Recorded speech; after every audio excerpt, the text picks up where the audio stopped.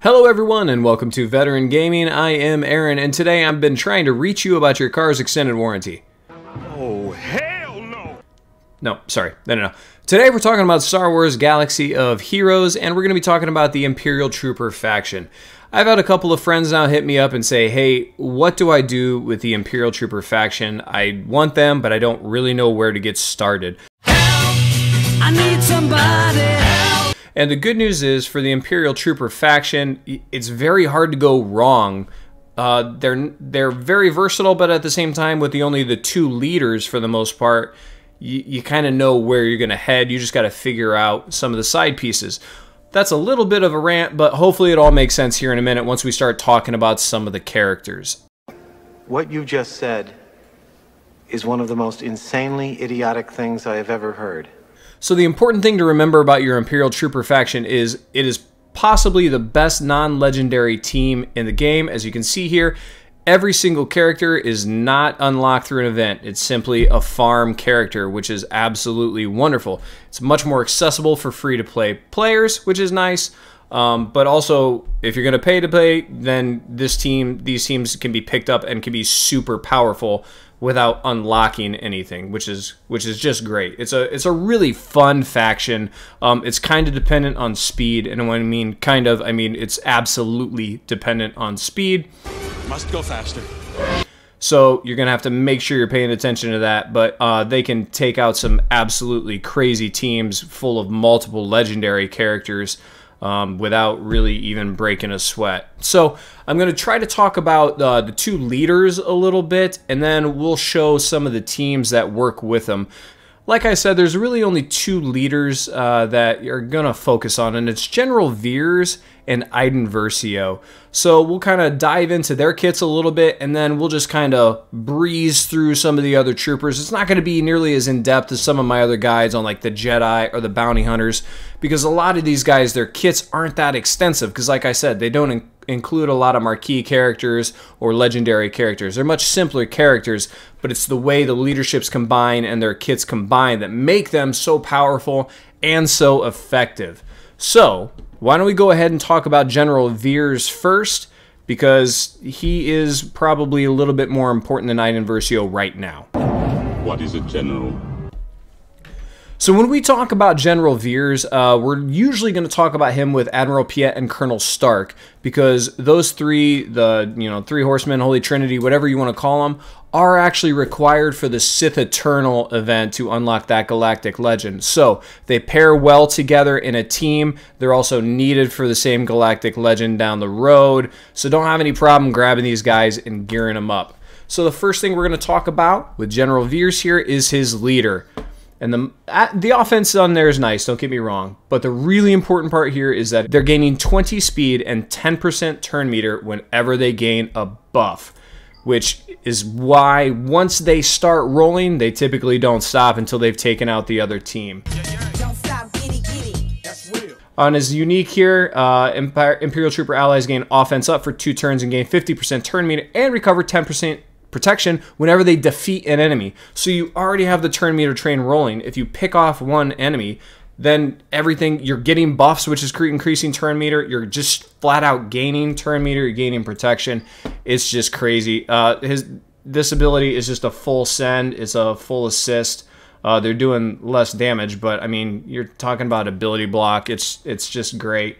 And then, of course, on his basic, he has a chance to grant speed up for 2 turns to General Veers and a random Imperial Trooper ally that doesn't have it. So, as you can see, this guy here is all about speed. You want him fast, fast, fast, fast, fast. The mods I currently have on him are speed set, obviously, and critical, okay? So, throw on speed on him. Like I said, you want him fast. All of your troopers you want fast. You must be really fast. Mine is only 260, which isn't the best in the world, but you really only need one that's lightning fast, because if he's a character that can throw out buffs, then the turn meter is going to pick up and everybody's going to follow suit. Alright, so there is General Veers. Next, let's go ahead and talk about Admiral Piet, okay?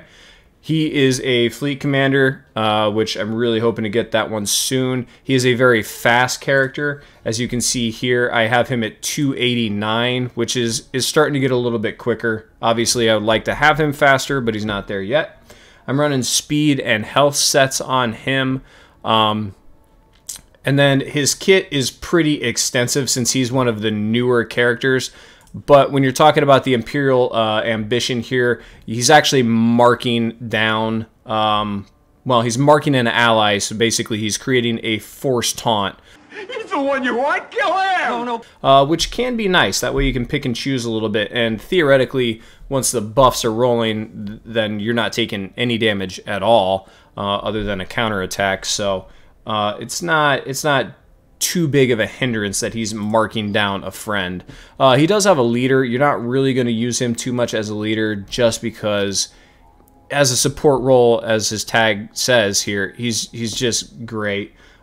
He's dispelling all buffs on light side enemies. He's throwing out a mass daze for 2 turns. And then allies with inevitable failure gain 2 stacks. Inflict fear on all enemies for 1 turn. When allies with inevitable failure gain 5 stacks. It's just a wonderful, wonderful support kit. He's a pretty quick character. He's needed for Sith Eternal, so he fits very well in with General Veers. Jumping over to Colonel Stark, General Veers is real partner in crime. My PIC, Billy. What's a PIC? Partner in crime. There's a couple of things here that are real key that help out General Veers. His scan all wavelengths is gaining critical chance up and critical damage, which are buffs, which is giving your team turn meter, but also for Stark personally, he's gaining 5% turn meter for each Empire ally and each Rebel enemy. So he is also getting faster.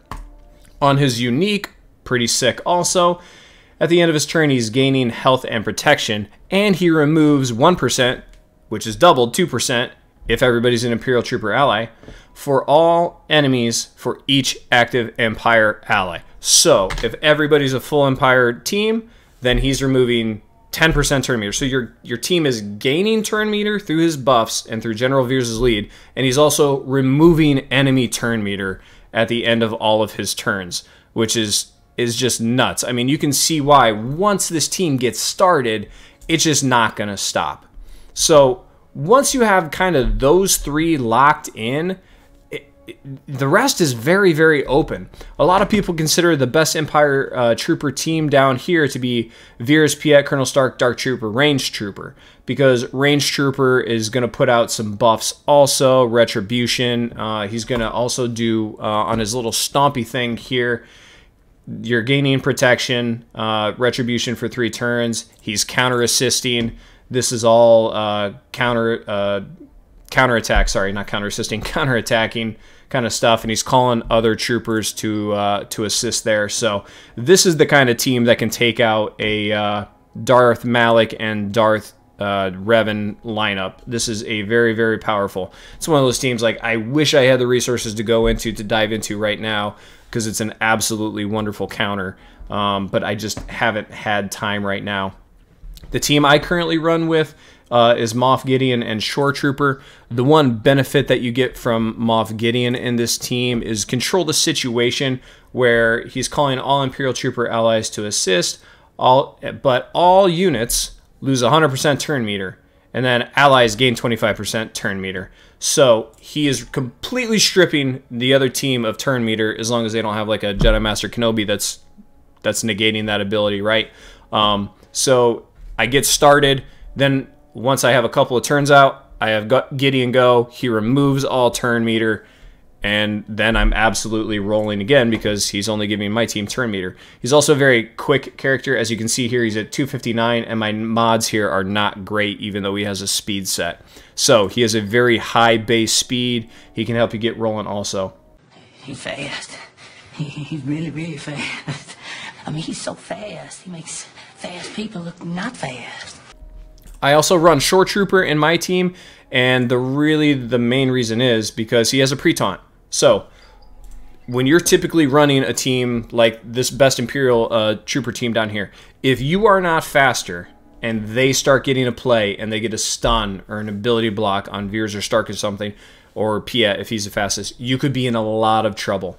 The nice thing about Shore Trooper is he comes with that pre-taunt. So if your team is not faster, you still have a shot of getting your plays going because Shore Trooper is going to take the initial brunt attack, and then you can get rolling afterwards. So if you're the absolute fastest, maybe you go here for this best Imperial Trooper lineup.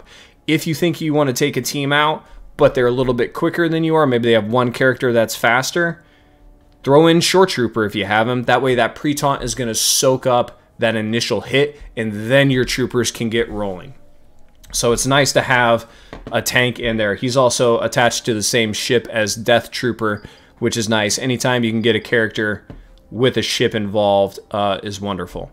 So just talking about this team again real quick here. Veers is 4C light, very accessible. Piet is 6B, so a little bit farther in the game, but not too bad. Colonel Stark is Guild Store, so that's real easy to knock out. Moff Gideon, they moved, and now he has 2 nodes, which is wonderful, Cantina and a hard node. Good old Shore Trooper is a little bit later in the game. He is 9B, so that's a bit of a bummer, but you get a ship out of him, which is nice. Dark Trooper here we'll throw up on the screen. He's 1C, he's super early farm now. Range Trooper 3A, so he's real early too. So if you want to go for a very early farm here, you can absolutely make that happen. I don't really recommend it right away because it's not a great team once they start taking damage, right? So they're not going to get you very far in, say, a Galactic War kind of setup because they just don't have the sustainability. They're not really regaining as much health and protection as some other teams. But they can be crazy, crazy, crazy powerful in one battle fights. So, now that we've kind of talked about the General Veers lead, we're going to throw in Iden Versio. Iden Versio as a leader, the main thing you want to remember here is she gives a crazy amount of bonuses with critical chance, speed, offense, all that kind of stuff. But you have to have her as the only leader. So you can't throw a Admiral Piet in with her. You can't throw a Moff Gideon in with her. But all of these other random troopers, even Colonel Stark, who doesn't have a leader ability, all of those other troopers can fit in with Iden Versio nicely. And she gives them crazy buffs that are going to really make this team solid. I mean, this, even at 5 stars, she makes this a very, very solid defensive team. As you can see here, I haven't even had a chance to put anything into her, really. I really think I might try to get something into her before I push for my next Galactic Legend because she's so strong defensively and teams constantly underestimate her. She also does some revive action, which is crazy annoying unless you have somebody like Supreme Leader Kylo that prevents it, or Gas that prevents it. So she's buffing all of these random, I don't want to say random, but less used troopers. You never used to see these guys at all until Iden Versio came out. So Iden Versio, the one downside we currently have for her in almost October of 2022 is she's not an accelerated farm yet. She only has 1. So she's going to be a much slower farm. That's why I'm not working on her at all. But you can pair her with Magma Trooper here, who's a Galactic War Store farm. And he has a real nice thing here where on his secondary, it's an AoE. He's removing 30% turn meter, and then he has a 70% chance to remove another 30% turn meter. So that's another one that can be used with General Veers to make sure that you guys are keeping the train rolling because you're removing their turn meter. Magma Trooper has 30% tenacity and gains 70% turn meter the first time he resists a detrimental effect on his unique, and he's also gaining tenacity, or giving tenacity to all Imperial Trooper allies. Good old Death Trooper here that shares the ship with Shore Trooper. He's a pretty late farm at Cantina 8A, and it's just hard to find time because there's so many things you need Cantina energy for. He pairs specifically with Krennic and Krennic's new Omicron that comes out, but he can be used to do quite a bit of damage in a bunch of other teams like Iden Versio or the General Veers lead. His Death Trooper grenade here is a damage to all and dispel all buffs, which is wonderful.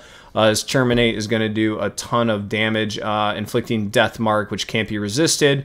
Targets defeated by Terminate can't be revived, which is nice. And then on his basic here, he's just got the chance to inflict Daze, which is absolutely great. Running down to Stormtrooper here, good old boring tank. You get him from Cantina Energy, or Store Credit, whatever those are called, and from Light Side. So he has 2 farm places, which is nice. He's still a little bit lackluster. You know, it's hard to put his Zeta in. I don't know. It's hard to put his Zeta in. He does all right, but you're not going to gain anything too special from him. But he does have a taunt, which is nice. So, I don't know. He's still kind of lackluster. Iden Versio is what, all the bonuses that come with Iden Versio is what really helps. Snow Trooper here, which you can gain from Cantina 7B and 8C Light Hard, it can actually wallop a punch. On his unique here, he's gaining turn meter whenever any unit is defeated, and other Empire allies gain half that amount, which is really nice because it's any unit, it's not just your team.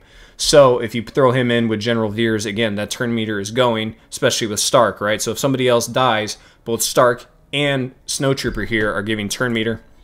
His AoE attack is going to gain critical damage up for 2 turns, which, again, if you have him under Veers' lead, is going to gain that turn meter.